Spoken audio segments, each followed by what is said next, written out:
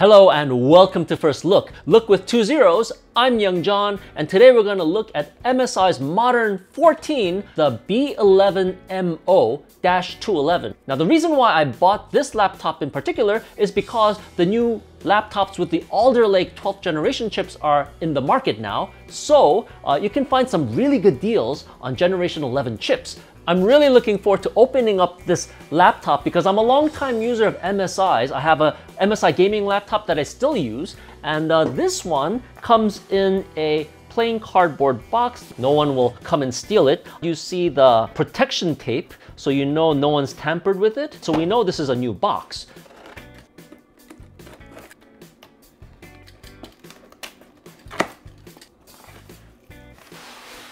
Pull this out.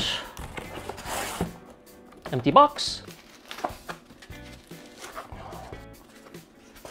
Wow, this looks like a gift-wrapped box of chocolate. Let's open up this guy first. We have the charger there, and this is not so big. It fits in the palm of your hand.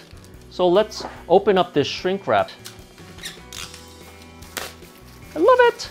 And let's open up our gift, the laptop.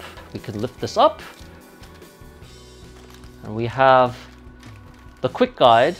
Let's pull it out, and this is everything that comes inside the box. You have your laptop, you have your quick start guide, and you have your charger.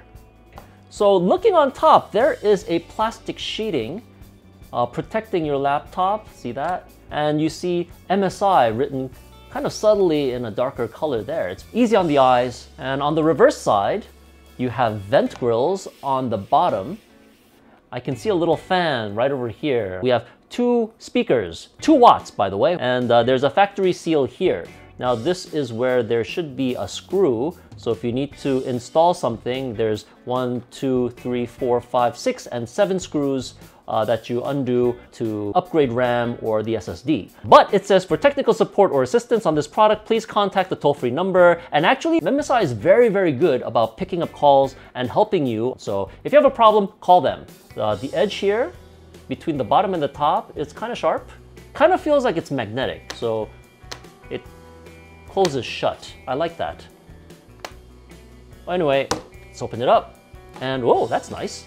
What just happened is that as I opened it up, this part just kind of came sticking out. So it gives you this space over here to let the air kind of work its way in and out. That's really great. QWERTY keys on top, chiclet styled. It tells you it's Core i3 here.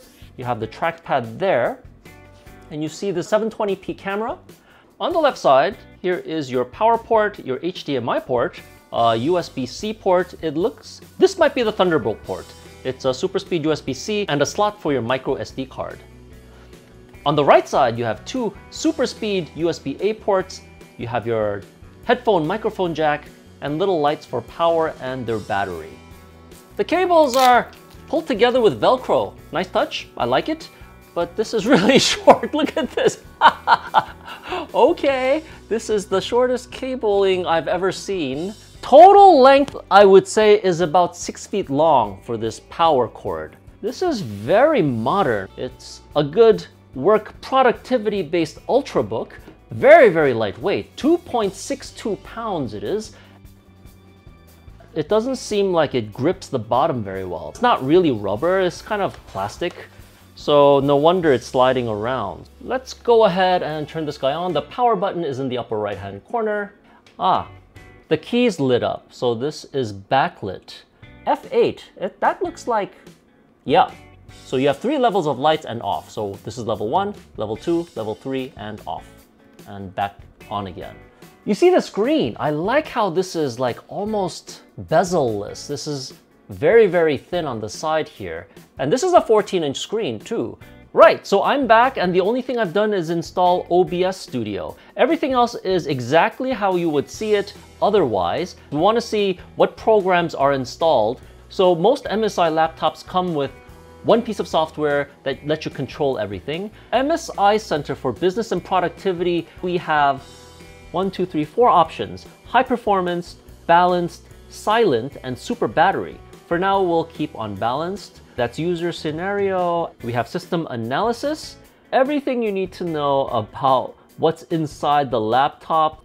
This is useful. You can have backups here, and you can do a system restore from the backup that you have made. So back it up as an ISO, and then if you need to restore it, you can come here and system restore. Great. The MSI Business Center, you're going to need for the optimization settings. Intel Graphics Command Center, you're gonna need this if you want to optimize your graphics.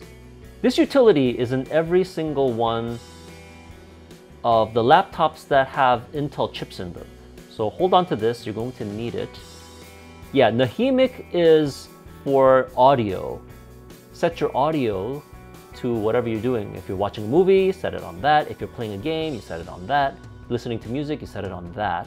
Objectively, you really don't need to have this, but it might come in helpful. Everything else is installed by Microsoft. Realtek Audio Console. This is also having to do with audio. Hold on to this. The only programs that are in here that is external to what Microsoft has put in is the MSI Center for Business. You'll need that, hold on to it. The Intel Graphics Command Center, you'll need that. And Nahimic, which is audio, and the Realtek, which is also audio. So I would hold on to them. This is what you'll see using the 720p camera that's built in to the MSI Modern. If you want to hear the audio, we'll switch it right now.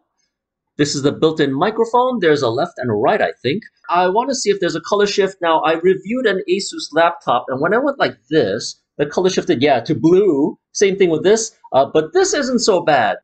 Quality is okay. Yeah, there is a problem though.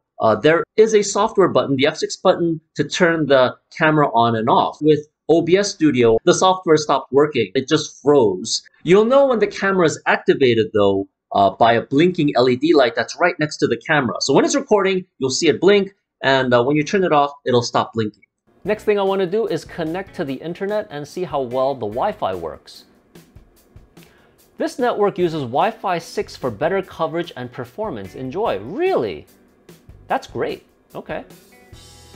I'm going to go to Wi-Fi. Metered connection, I'm going to set it as on because I don't want Windows downloading stuff right now.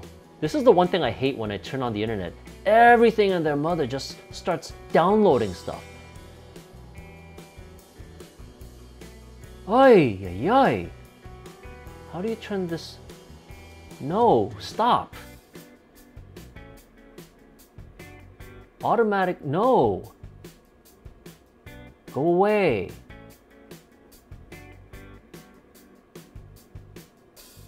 We need to get rid of this. Goodbye. Holy crap, I want to uninstall you. I don't want to buy anything from you. Go away and uninstall. Uninstall and remove all my user data. Uninstall. Oh my god, tell us, just uninstall. So Norton is extremely invasive and I want to get rid of it and any other invasive program.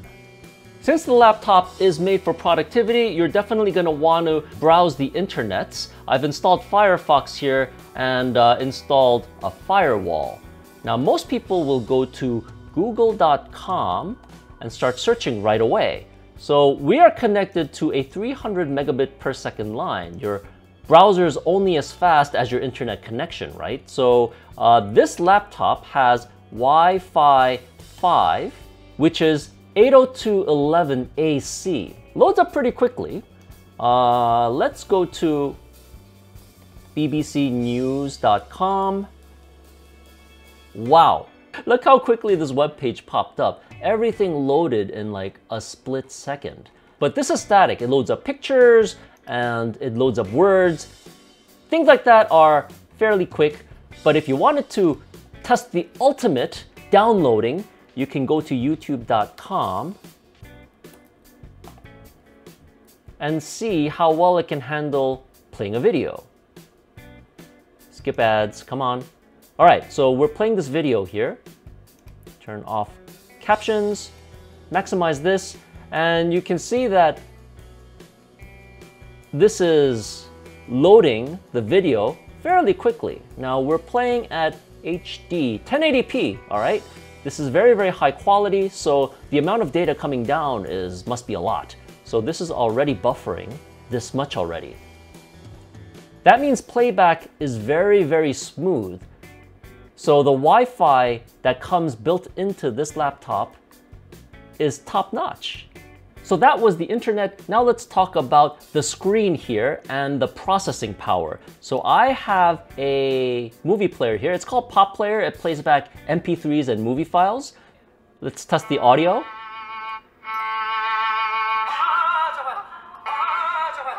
This is only a 2-watt speaker, but it's pretty loud, and you can mute this using the F1 key, and you have F2 and F3 to raise the volume up and down.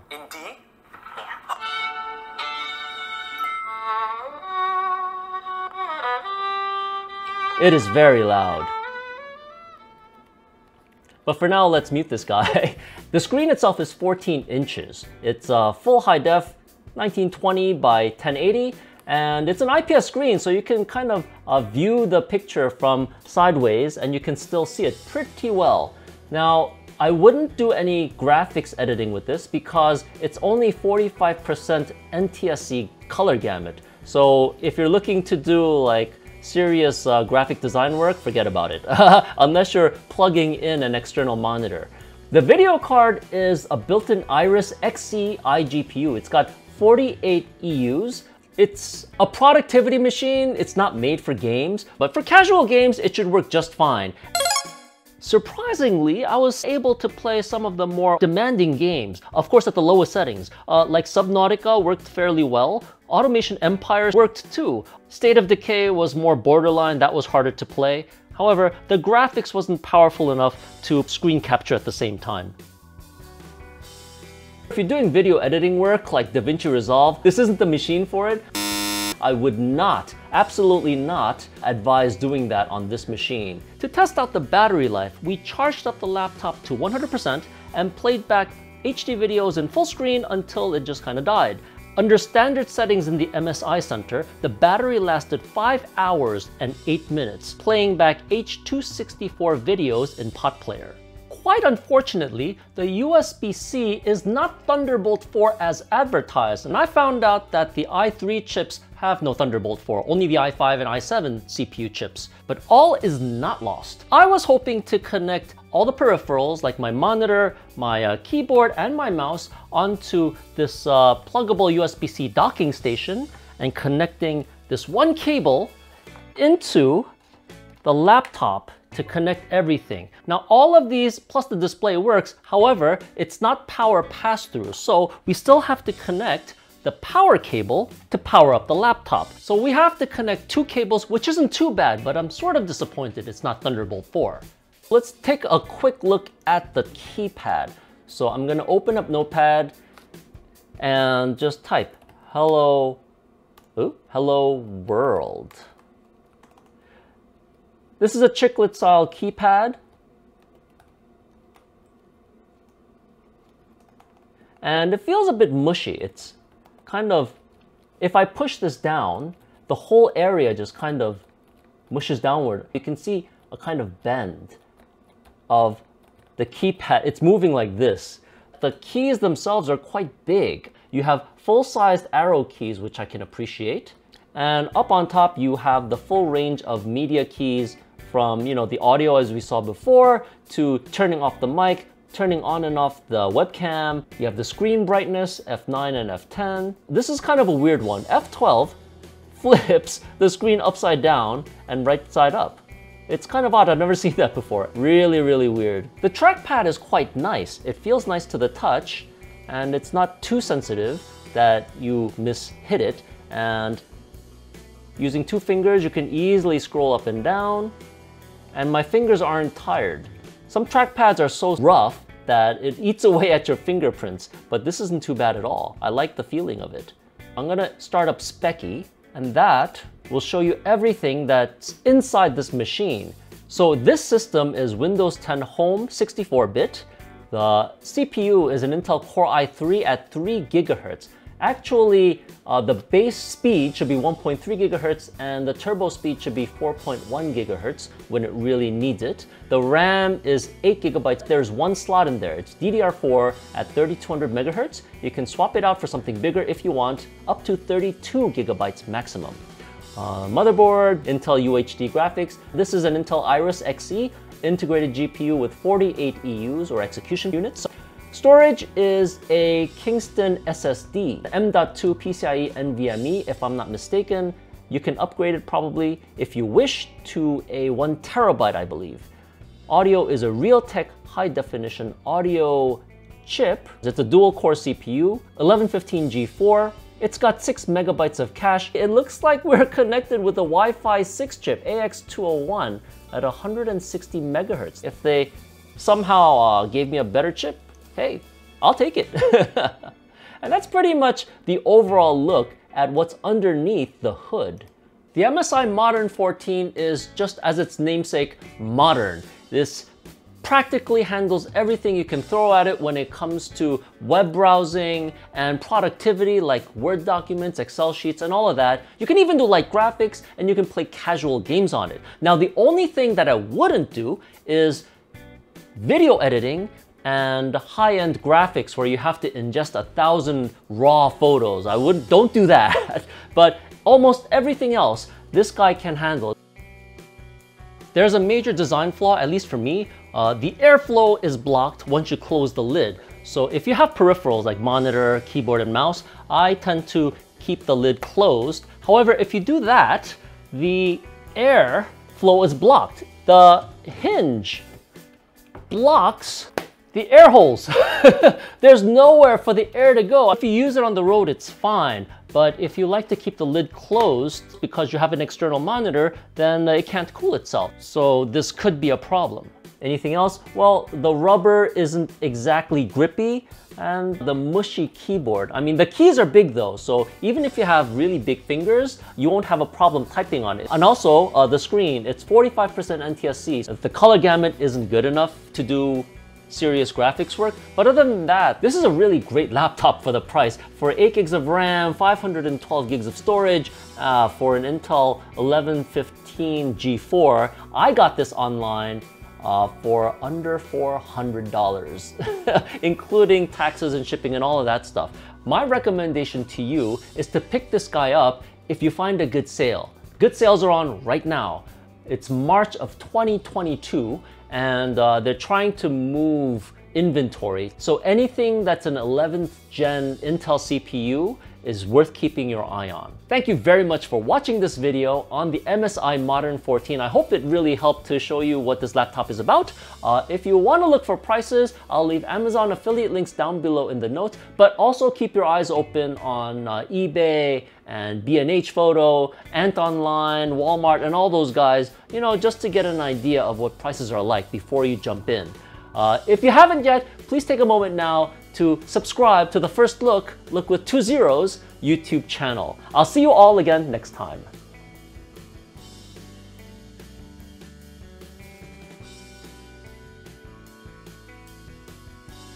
Welcome to First Look, I'm Young John. Today, I keep on forgetting the 2 zeros. Welcome to First Look, I'm Young John. I forgot again. At least I'm getting closer to the First Look part, right?